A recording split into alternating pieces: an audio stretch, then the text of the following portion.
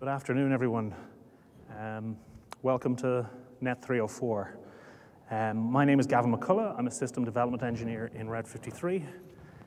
I've been in Amazon about 10 years, and during the time I've worked in Amazon's internal load balancing and DNS infrastructure, and then later in Red 53, the public DNS, the resolver, and various products, and most recently an application recovery controller. With me is Jeff Damick, who has been in Amazon for about 4.5 years, and he's the lead developer of Red 53 Resolver. So if you've used Resolver endpoints, query logging, that kind of stuff, Jeff is the lead resolver for that, or developer for that. So the purpose of this talk today is kind of catch you up on the last year to 18 months of features that Red 53 has built, and give you an idea of how to use them and what's available now. We're going to start with resolver stuff, and then talk a little bit about DNSSEC and application recovery controller. And because Jeff's the lead on resolver, he's going to start us off.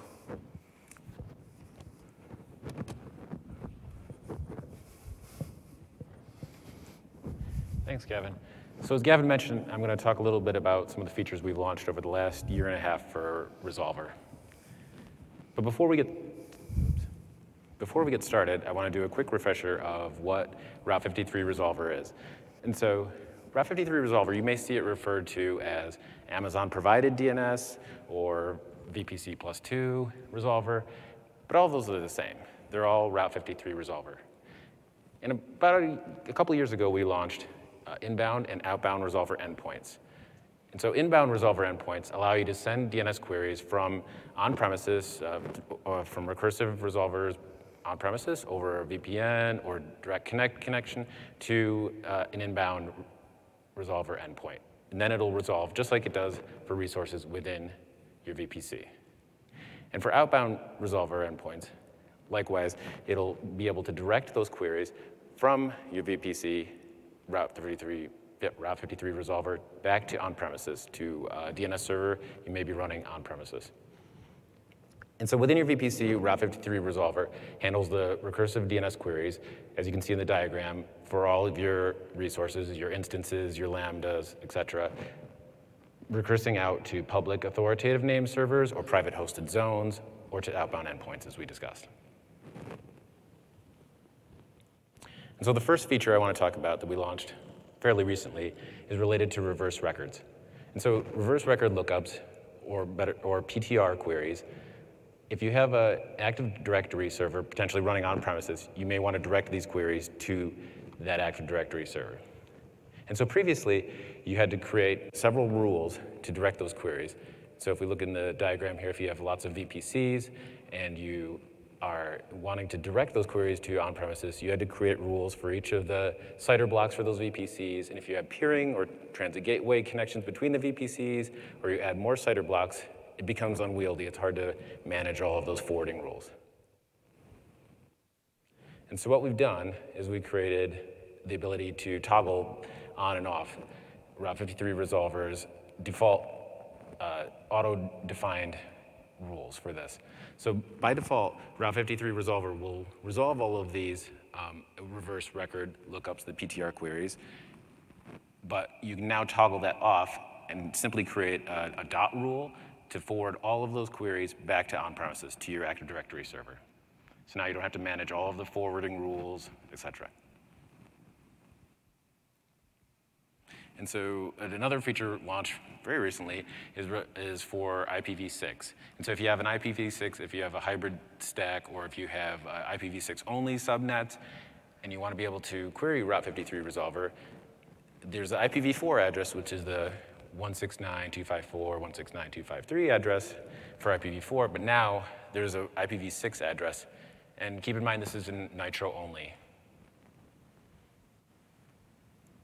And further, for your IPv6 only subnets, if you want to be able to talk to IPv4 resources, now you can enable DNS64 on the subnets that are hosting your IPv6 resources, and they can talk to those resources. So if you enable DNS64, Now when you query, and if there's no quad A record for those resources, one will be synthesized, it'll be generated, and there'll be a quad A record for those. And then once your instance tries to connect to that, it'll utilize the NAT64, and that will enable the connection from IPv6 to IPv4 to your IPv4 resource. So now you can seamlessly talk between the two. And another feature we launched a little over a year ago is resolver query logging. And so resolver query logging has a few different use cases. You can use it for compliance purposes, you can do auditing, you can collect all of the query logs within your VPC, and you can run analytics on it, you can send it out to third-party analyzers and gain insights into that, or you could use it for debugging purposes if you want to figure out which instances are querying a particular record, or if you're seeing lots of serve fails or unexpected NX domains, this sort of thing, you can narrow it down using resolver query logs. You can even use it for threat detection. So if you see queries to malicious websites and you want to take action on those, you can gain insight from resolver query logs, and we'll take a look at that. And so putting it into the context of the Route 53 resolver architecture, you can see how the queries flow from Route 53 resolver out to the various public authoritatives or private hosted zones, and then the responses and other metadata is sent to resolver query logging, which then you can direct to one of the outlets you choose. So if you choose to send them to S3 or CloudWatch or Kinesis Data Firehose, you can choose where you want to send those to so you can run analytics on it. And so to take a look at a sample of the resolver query log, this is the JSON that you would see, for example, in CloudWatch. You can see the information about the query name, which is damic.com, the query type, an A record, the response, the IP address that came back, and then the instance that made the query. And you can couple this with CloudWatch contributor insights, and there are several sample rules that you can use to generate various analytics, and you can create dashboards, and we'll take a look at it in a second, so that you can track query types that are queried, result codes that are coming back, and these sorts of things. So let's walk through setting up a query log. So in this case, we're going to send it off to CloudWatch, so a CloudWatch log group here that I've specified. And then we'll attach that to the VPC that we're going to want to collect our query logs for. So we'll go ahead and create that, and once we've created the resolver query logs, we'll wait, and then once it's attached to active on that VPC, the query logs will start flowing into your outlet of choice. In this case, I'm sending off to CloudWatch. So let's take a look at what happens. So once we're on an instance within the VPC, let's say we're going to query for Amazon.com. You can see the IP addresses that come back, the A records. So in CloudWatch, we see the same information. We see the IP addresses that are there, the A records that are available, and then the result code, the instance that queried it, the account information, lots of other metadata that you can use to analyze. And then looking at a negative case, in this case, we're digging for test.amazonaws.com. And this doesn't exist, so it's going to return an NX domain. And so you can see similar information in the query logs. You can see the result code is an NX domain and the instance that queried it. So maybe if you see lots of NX domains, you may want to be tracking that. And so getting back to the contributor insights, if you take some of those sample queries, so sample rules that are available, and generate them into a dashboard, you can really gain a view of what's going on within your VPC. So in this case, you can see a lot of the highest queried domains that are available. You can then track it down if you want to gain insight which instances are doing this and the result codes that are coming back. So we see a whole bunch of serve fails in this case. So we want to say which is the domain that's generating the most serve fails. And so in this case, I created one for this test, failuremodes.damic.com, which is generating serve fails for all my instances. And so you can see that that's the top domain. And you can go further with these samples. You can really dig in and see which instances are seeing the most, and you can use your imagination to really go wild with these. And so the next feature I want to talk about that launched earlier this year is DNS Firewall. And so DNS firewall has a few different potential use cases too. You can use it to protect against exfiltration. So maybe there is a malicious instance within your VPC if it's compromised or other, and it's trying to send data off using DNS, you can restrict it, you could block it using the DNS firewall. So you could prevent access to these unwanted sites or botnets or malware, other sites like that. And you can even go as far as creating a walled garden, so you can you can restrict all the access to only the allowed sites that you've deemed for your resources within your VPC. So some of the features for DNS firewall, so you can deny access, like we talked about. There are a few different ways you can deny access. You can send back a no data or an NX domain, or if it's a CNAME, you can redirect it to some other answer. And then for managed domain list, there are a few different options. There's malware, botnets, and others. And then you can gain insight into these. They'll get mixed into your query logs where you can gain further information. We'll see a sample of that in just a second. And so putting this in the context of the Route 53 resolver architecture, you can see where DNS firewall fits in. So as those queries, before they go off to public authoritatives or private hosted zones or an outbound endpoint, they're going to go through the DNS firewall, and that's where your policies can be applied. And you can see that they're also sending off metadata information about the responses to query logging, and then you can see how that's mixed into the query logs, and we'll take a look at that in a second. So at a high level, DNS firewall provides rule groups that you then add domains to that you want to set for an action that you want to take on those domains that are matched. And then you can associate those with the VPCs, and you can use AWS Firewall Manager to manage those across many different VPCs if you want, to make it a little easier to manage. And coupling DNS Firewall with Amazon Guard Duty or Amazon Detective, you can gain insights into suspicious activity within your VPCs and other findings that Guard Duty has, and then you can decide the action you want to take based on those findings. If you see that they're potentially going off to malicious sites, you could take action to block certain domains that you want within your VPC. So now we'll take a look at setting up a DNS firewall. So in this case, we're going to create a rule group. Next, and then in the first, we're going to add a rule to our rule group. And for our first rule, we're going to add example.com as the domain, and then we're going to decide the action that we're going to take.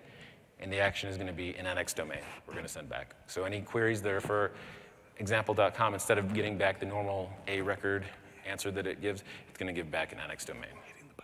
So we'll go ahead and add that rule to our rule group and do next.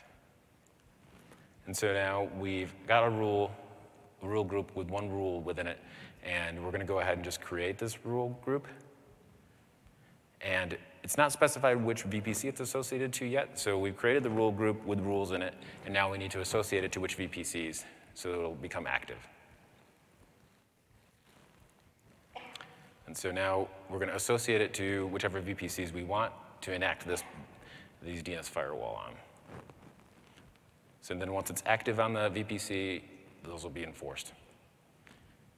And if you want to add more rules to your rule group, you can go back and add more. In this case, we're going to add another one for cname.damic.com. And since this is a CNAME, we're going to go ahead and redirect. We're going to give back a different answer. We're going to override the answer, and we're going to override it to be local.damic.com. So that'll, instead of the normal answer that it's giving for that record, it'll now give back local.damic.com and chase that one, that CNAME. So we'll go ahead and add that rule to our rule group, and let's see what happens. So digging within an instance within the VPC, we're going to dig for that example.com, and we get back an NX domain, just as we expected. But now, within our resolver query logs, we see extra metadata about the firewall. We can see the rule group that matched it, the domain list that was used to match it, and then the action that was decided. So we really gain insight into how the firewall is deciding what action to take based on the matches that it made. And you can see, just as before, you can see the instance that made that query and the answer. Okay. Next, this example we're digging against a resolver inbound endpoint. So as I talked about earlier, the resolver inbound endpoints, they act just like instances within your VPC. They'll be subject to the same policies that you set up for the DNS firewall for Route 53 resolver. It'll all be the same. So we're digging against this inbound endpoint for cname.damic.com, and in this case, we got back local.damic.com, and then it chased the CNAME and returned 127.0.0.1 in this example. If we look at the query logs, we can see that now it shows, instead of the instance ID, we can see the resolver inbound endpoint that was used for the query. So this is useful if you want to track this across your resolver inbound endpoints and see which ones are getting serve fails or being blocked or this sort of thing. And again, you see the DNS firewall metadata here as well, the rule group that was matched, the rule, and then the action that was decided to take. And so going back to our Contributor Insights dashboard, I've taken some of the samples for DNS firewall, and I've added them to this dashboard so that we can see a little bit about what's going on within our VPC. So in this case, we see the blocked domains, which are what we'd expect. We see example.com, and we see the cname.damic.com. Those are in the number of blocks. But maybe we want to track it down, and we want to see, well, which resolver inbound endpoints are seeing the most blocks. And so we can add information. In this case, I just added resolver inbound endpoints, and we can see which exact inbound endpoint is seeing the most blocks. And you can dig in further, and you can set up your own examples and really narrow down which instances or which inbound endpoints are getting blocked. Okay. And with that, I will turn it over to Gavin, who will walk you through Route 53 and DNSSEC. Hey, thanks, Jeff. Quick show of hands, if you wouldn't mind. How many of you are the DNS expert in your company or even in your house? Okay, fair few. And how many of you are the DNSSEC expert or feel like you really understand DNSSEC? Smaller number of hands. Okay, that's fairly common. So because we're going to talk about DNSSEC now, I'm going to start off by trying to explain in a bit of detail what DNSSEC is and what it does. So at least you come away with that here. Okay, so let's move on. So first thing to understand is, what problem does DNSSEC solve? The SEC is kind of a clue, obviously. There's a degree of, it is the security extension for DNS. So there's two kind of use cases, fundamentally. When you're talking to a web service from a host, whether it's at home or in a VPC or whatever, you want to be able to connect to the right IP address, and you want to know that when you make a DNS lookup for a service that you're going to connect to, you need to know that the IP address that's coming back is actually authentic. And it turns out, I'll show in a minute, traditional DNS didn't really offer that guarantee in any way. So DNSSEC is about making sure that when people make DNS lookups, they get the right answers back. From the other side of that conversation, if you are the owner of a web service, you want to be able to make sure that your clients can get your answers and not some kind of forgery in the middle or something. And so, again, this is what DNSSEC is for. From the client side, you want to be able to validate. From the service side, you want to be able to sign answers so that the clients can validate. And the most common use case for this is compliance requirements these days. The US NIST has requirements for this. If you're looking for things like FedRAMP compliance, you'll probably be asked to deploy DNSSEC. So that's the most common use case. An important kind of thing to understand with DNSSEC, people tend to think of it as an analogous to TLS or SSL for web transactions, and that's not exactly true. DNSSEC only provides that authenticity of answers. It doesn't encrypt anything in transit. So the queries are still readable on the wire. There's no privacy aspect to DNSSEC. There is a second extension to DNS, or well, a second and a third even, called DOH and DOT, which you might be familiar with, and those add encryption, but they're sort of complementary to DNSSEC. Okay, so let's dig a little bit deeper into what DNSSEC is and how it works. So we have this picture before, roughly speaking, Jeff showed, where you have In a VPC, typically, your client will query the Route 53 resolver, and it can forward queries to a bunch of different targets. There's private DNS, there's the VPC zone DNS, and then there's the public DNS authorities. And the first two are within the EC2 network and are very secure, so we don't worry particularly about that. But the public DNS authorities are really, we're talking over the internet, and these are not trusted paths. So it's hard to assume when a UDP packet comes back that it definitely came from the people you think it did. So let's simplify this picture and just show what it is that we're really talking about here. Client queries the resolver, and now the resolver needs to be able to, the path between the resolver and public DNS is potentially untrusted, and we need to be careful and authenticate the answers. And really, this isn't a Route 53 issue per se. It is all of the internet has this pattern of client querying resolver and the resolver querying over the internet. Okay, so let's look in a little bit more detail. You probably are aware of this if you're the DNS expert in your company. A client querying a resolver will walk down the DNS tree, getting more and more specific toward the name that it wants. So the client queries in this example for www.gavinmc.com. So we see the query go to the resolver, and the resolver will start making queries.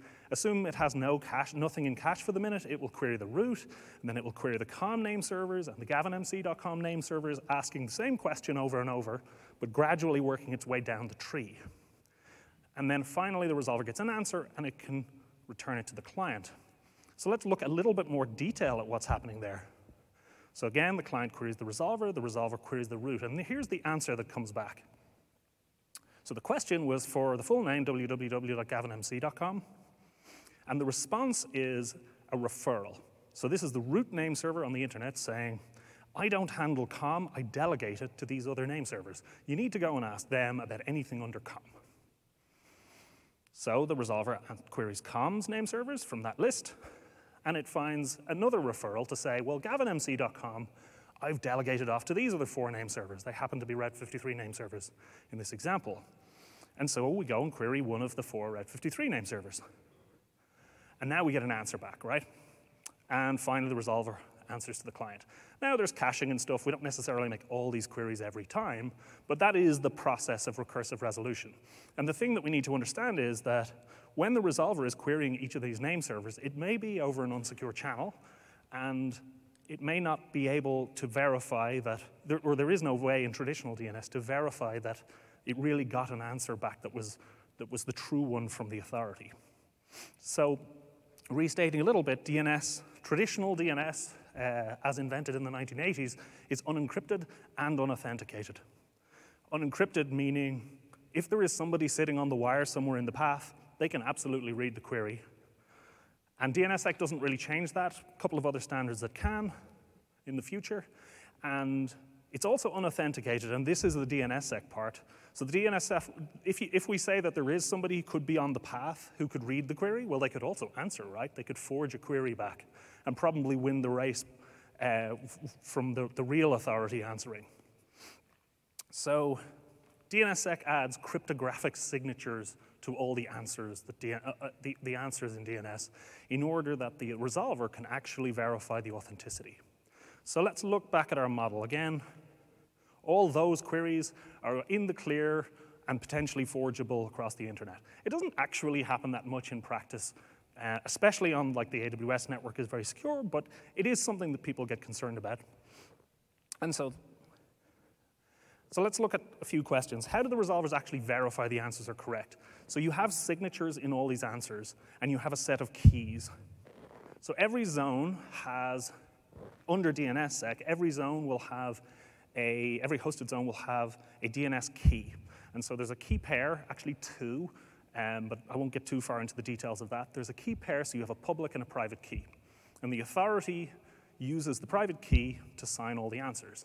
And then it will publish the public key as a record that you can query. So you can query for DNS key and get back the public record, or the public key for the zone. There's a second new record type that we add called a delegation signer. And what this is used for is at those delegations I showed, where root delegates to com, or com delegates to gavinmc.com's name servers, what we're saying with the DS record is, along with a delegation, here's a fingerprint of the key you should expect when you get there. So you establish trust at the root, and the root tells you what the key will look like when you get to Com. You can trust Com if he has this key. And then that is worked all the way down, so you can build this chain of trust. And then, having established what the key is for a zone, all the answers you'll get will include these signatures. And once you know what the public key is, you can verify the signatures. This will become a little bit more obvious when I show it a bit more visually. Okay, so returning to that model, the client queried the resolver queried the root. Resolvers know the IP addresses of the root. Every DNS resolver has, as part of its base install, the list of root name servers. And it also has the list, or the DNS key for the root, which changes extremely rarely. So it makes a query to the root, and as before, we get a delegation back. But there's a difference. We get an extra record, which is this DS record. So previously, we had the instruction, you should go to these name servers for Com. Now we're adding in, when you get to those name servers for Com, this is the key you should expect. And you can trust it if it looks like that. And I'm going to sign, the root server will say, I'm going to sign this record so you can trust that too, so that you can trust that this DS is honest. So we make our query against Com. And the first query we make is for the DNS key. And so we ask Com for its DNS key, and it responds, and we can use that DS record we got before to validate that this is truly the Com name server answering, and this is the right key. And now we can make the usual query, and we get our referral to gavinmc.com. And now Com will include a DS record to say, gavinmc.com is a signed zone, and you should expect the key to look like this.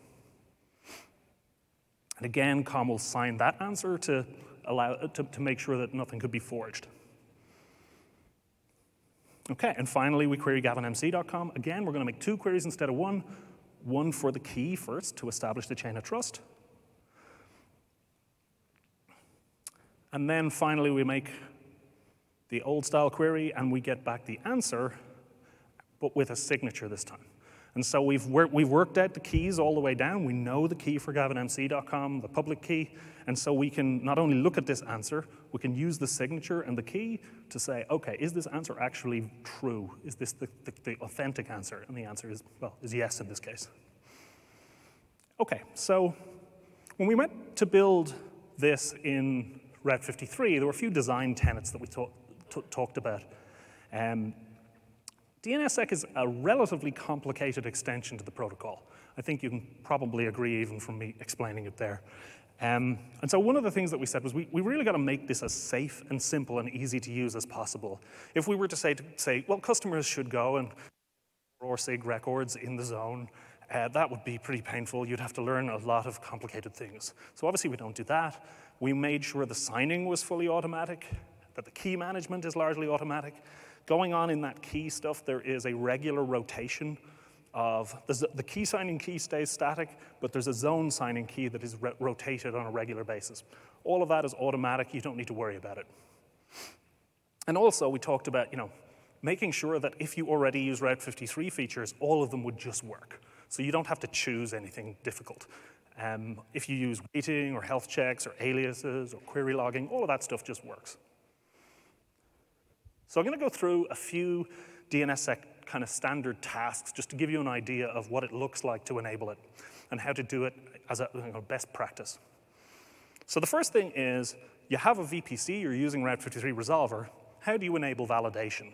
So for all the signed domains on the internet, you want to validate that they're correct. This is really very straightforward. Inside the resolver, if you go into the resolver console, there's a VPCs link there, and you can see here that I have a VPC and that I have DNSSEC validation currently disabled. That's the default for now. And so I click on that, and I can tick that box, set enable DNSSEC validation. That's it.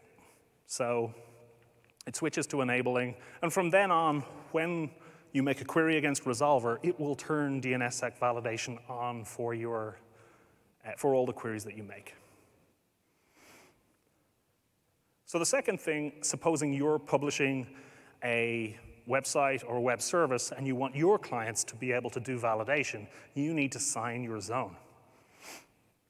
So the first step is to enable signing on the zone, and then the second step is to publish the DS record at the parent so that people expect the signatures. So we go into the Route 53 console.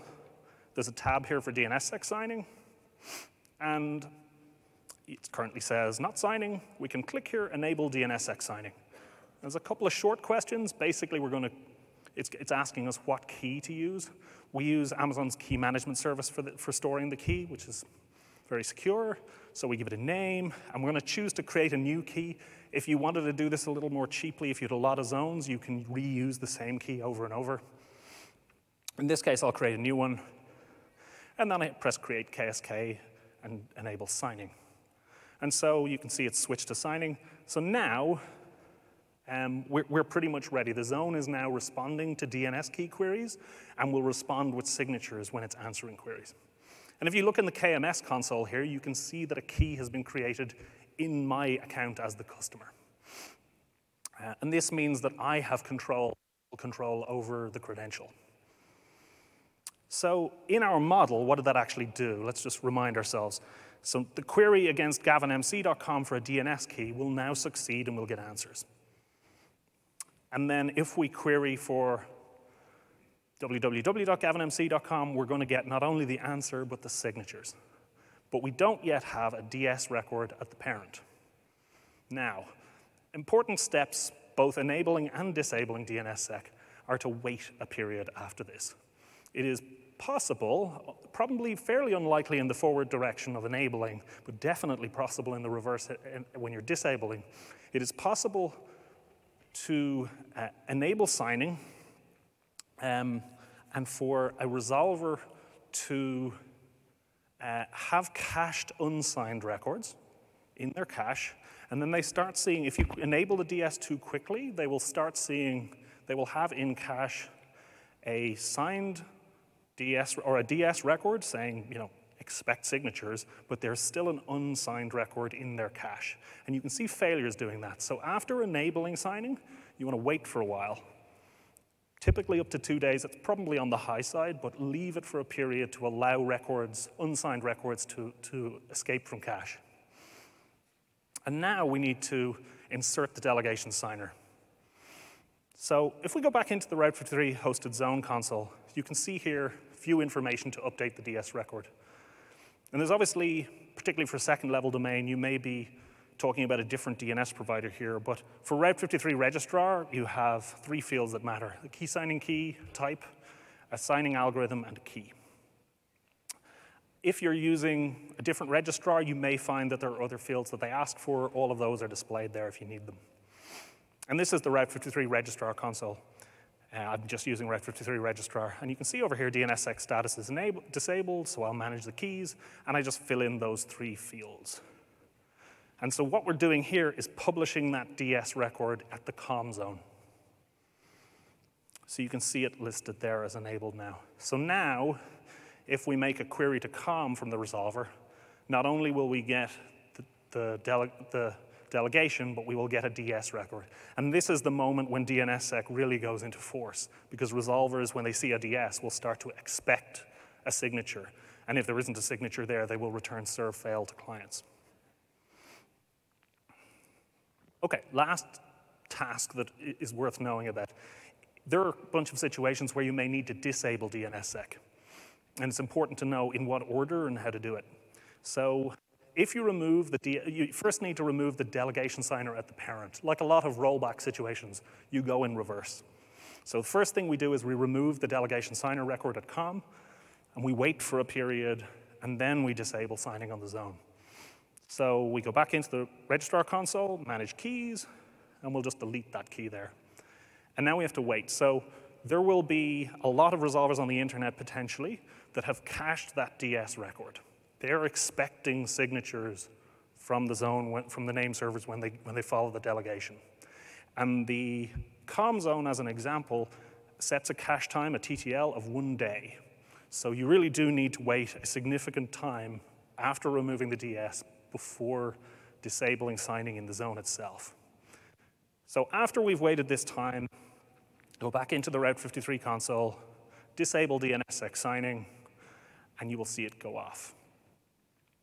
So a question that comes up a lot with customers is, well, should I be using DNSSEC? Is this an important thing for me to enable? And DNSSEC is a little bit sort of like Marmite. It causes some division among the community, but the way I would typically think about this is, if you want to learn and experiment, especially if you've got like a personal zone or whatever, absolutely, like try it out, learn from it, all good. If you have specific reasons like compliance requirements or important like business reasons to do it, absolutely, yes, that's what we've built it for. If you're running a production website and you don't really need DNSSEC, I would think carefully about the trade-offs. It's still, we've done our best to make the DNS provider itself really, really transparent and everything automatic as far as we can. But because you end up doing things with other providers and stuff, there can be some complexity there, and it can be easy to get wrong. So if you really need it, use it. If you don't, I would think carefully. One of the other things to take account of is we're still pretty early in the adoption phase of DNSSEC. I think something in the region of 20 to 30% of resolver queries are actually validating at this point. So it's kind of, there are some security benefits, but it's still kind of limited. Not that many zones are signed, so you may want to wait for over time for a little bit more adoption before you do it on something really critical. And always, as I say, beware of this caching. Whenever you're making changes to DNSSEC config, think about the resolvers and what their cache might contain. A couple of quick best practices if you're doing it in a production situation. I mentioned that the key is stored in your account. And that's kind of part of the compliance story, to be able to say, you as a customer are in control of this credential. But one of the downsides of that is you could potentially, the new guy in your team will go in potentially and disable that key or delete it or revoke Route 53's ability to read from it. And that would cause us, after a period, to be unable to sign the zone. So we publish an alarm, or excuse me, a metric rather, that shows signing errors, and that is generally 0. But in that one case where maybe you've revoked our access to the key, we will start publishing errors and you can alarm on it. So you would get a warning quickly. On an important production zone, I would recommend doing that. If you need to rotate the key signing key, there is a somewhat complicated kind of ceremony that has to go on with that, where you have to update the registrar details as well, or update the DS at the registrar. I would recommend always doing that a couple of times on a non-production zone first. It's doable, but it's a little bit complicated, and you want to be prepared for it. There's a blog there that you can see referenced there that will show you exactly what the steps are. If you're migrating onto Route 53, or for some reason off Route 53, one important thing to remember is you need to disable DNSSEC while doing that. Route 53, like a lot of the big providers, is an online DNSSEC signing service. And the result is that it isn't really possible right now to have multiple providers at the same time. So you really, the best way to do a transition is to turn off DNSSEC, add the second provider, and then remove the first provider, and then re-enable DNSSEC. Okay, so the last topic I want to talk about today is Application Recovery Controller. And so this was launched last August, if I recall correctly. And it's an interesting product. And you might want to give me 5 minutes to just kind of set the scene for why you would use this product. So we have a lot of customers who come to us who want to build extremely reliable applications. And so, for example, we're talking about kind of trading systems or emergency systems or banks who are very, very sensitive to even the slightest interruption. So they may have a goal of like less than 5 minutes interruption per year, which is pretty hard bar to meet, actually. And in practice, when you try to shrink the window of interruption in a year, what you end up looking at is, well, I can either reduce the number of failures per year or how long the failures last in order to reduce the total number of minutes of failure. So you have an availability that's kind of proportional to the mean time before failures or mean time, excuse me, between failures multiplied by the mean time to recovery from the failure. And so essentially, you can either try to prevent failures as hard as you can, or you can try to recover quickly from failures when they happen. And you kind of end up needing to do both. And so there's an area of academic interest called recovery-oriented computing, which is about the second piece in particular of how do we set up systems so that they can recover very quickly from failures. And if you're interested in this area of building really highly reliable applications, I would recommend having a look at this paper at some point if you haven't before. It's had a fairly profound effect in Amazon on how we build systems, just the kind of ideas in it. And two of the key ideas are that failures are inevitable, and so you need to plan and design for them. And you're not going to build any system that is 100% always available. There will always be some component failing or whatever, and you need to be able to handle that. And so you need means to recover. And so the kind of key system ideas, or two of them in the paper, are that rather than building components that have any kind of single point of failure, everything needs to be built as far as possible with redundant isolated units.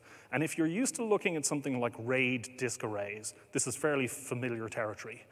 But this is probably more extreme. Like typically we're not talking about small fleets of hosts, multiple fleets of hosts, so that you can deploy them separately.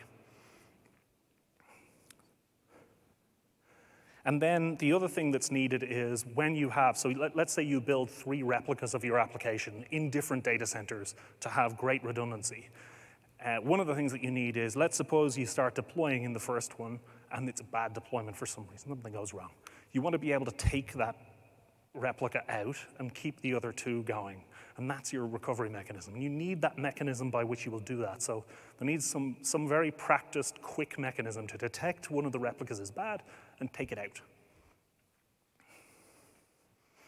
So again, we're going to build our application out of redundant replicas. We're going to make sure that pretty much anything we could break, we have more than one of so we can recover.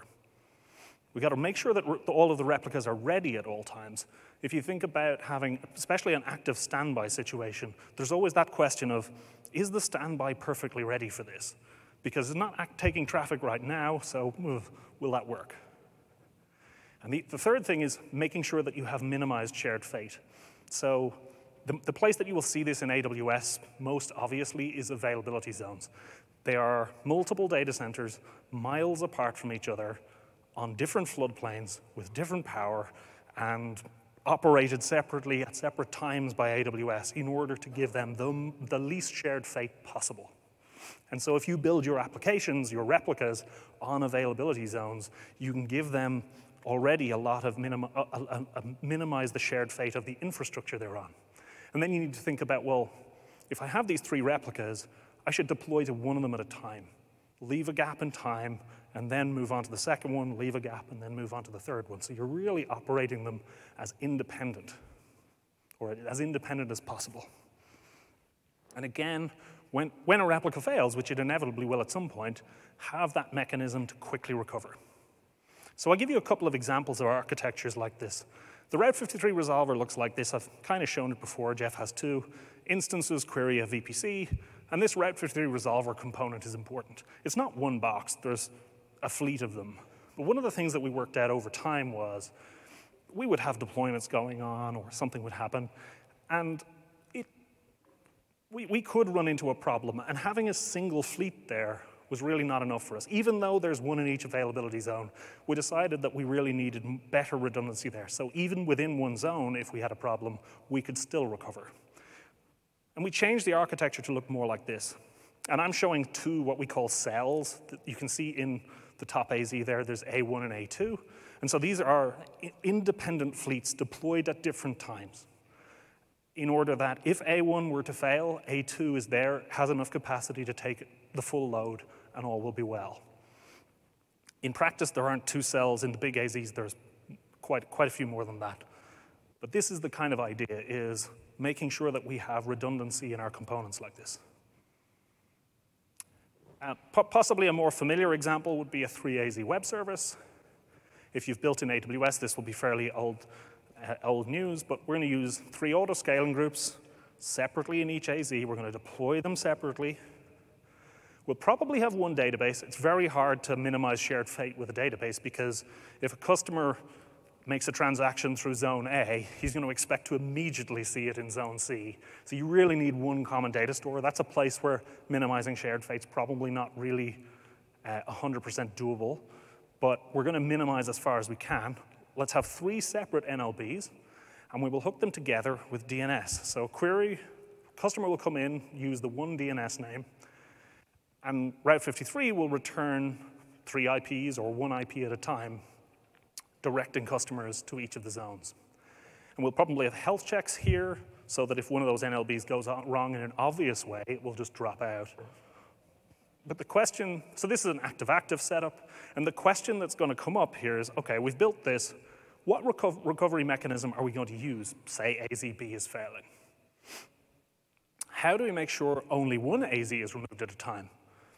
If, for example, one of our staff removes availability zone B and forgets about it, could somebody else come along later and try and remove AZC? We probably didn't build enough capacity to run this service on one AZ. It probably needs 2. So we need some kind of guardrail there. So a third example. We sometimes come across customers who have regulatory requirements that say things like, well, you must have a disaster recovery plan where at least 500 miles away, you will have a second full replica of your service. And availability zones are kind of 10 miles away, so you can't really use them in that kind of disaster recovery scenario. So they will often have a standby of the entire application running in US East 1 and US West 2, for example. So we see that here. That looks very like the architecture from before. We have Route 53, a hosted zone, queries come from customers, and then they connect to the NLBs. And then they will have a completely separate replica in US West 2. Again, it's multi-zone. It very deliberately looks exactly like the one in US East 1.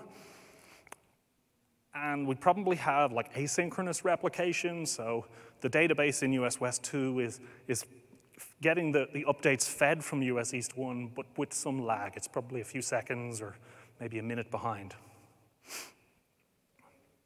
And so this is an active standby setup, and it would allow, in a catastrophic failure in US East 1, for US West 2 to take over. And this is the kind of thing those regulators are looking for.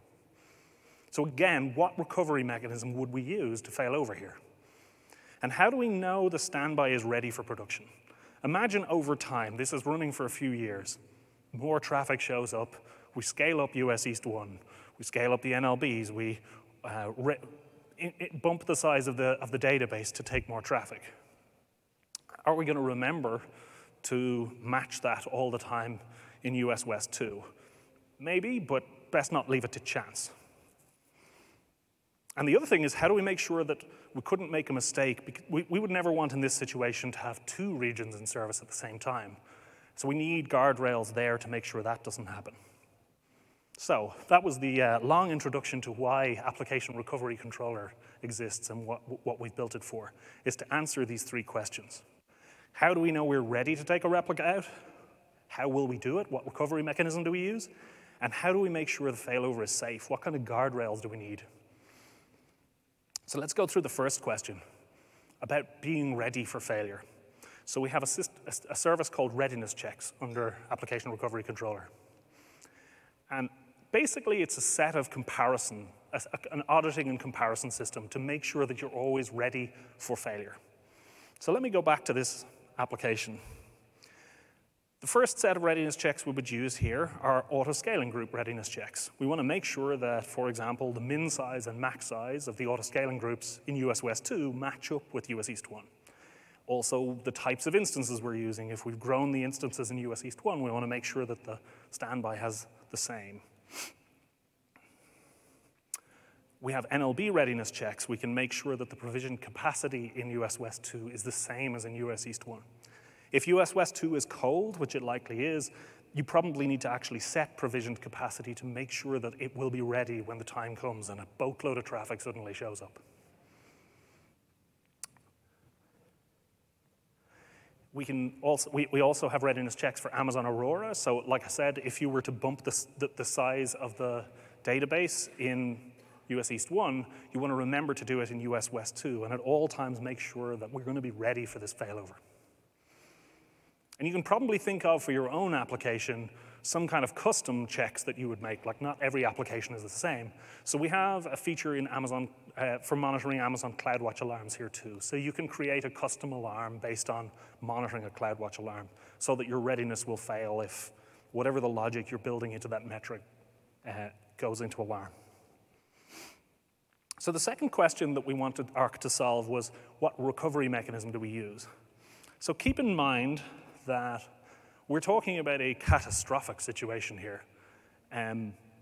For whatever reason, we're having to evacuate US East 1. And this is the story that the regulators are talking about. You know, we have like a natural disaster in US East 1. Things have to be able to fail over.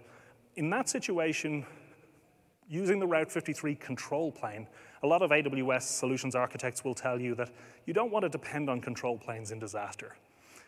And so what we have built is routing controls. And this is a data plane, very highly available mechanism that integrates with Route 53 health checks. And it allows you, even in a disaster, to always be able to fail over. So it presents APIs to allow you to call for failover. And the API is spread across 5 AWS regions. The purpose of that is that we can tolerate major disasters and still be able to make that call to failover. One of the other things that's interesting with it is all of the changes are ordered. So if you imagine, like, this is an API, you might build automation that would automatically take an AZ or a region out of service. But it can be hard to get those kinds of systems right. And you need something that will enforce that 2 copies of the automation can't both run, and one of them takes one region out and the other one takes the other region out, or somehow they enable both regions to be in service at the same time. And so this enables the guardrails that I'll talk about in a minute. So looking back at this, rather than using the Route 53 control plane, we're using the Arc cluster and health checks. So this gives us these buttons. I guess I would picture them.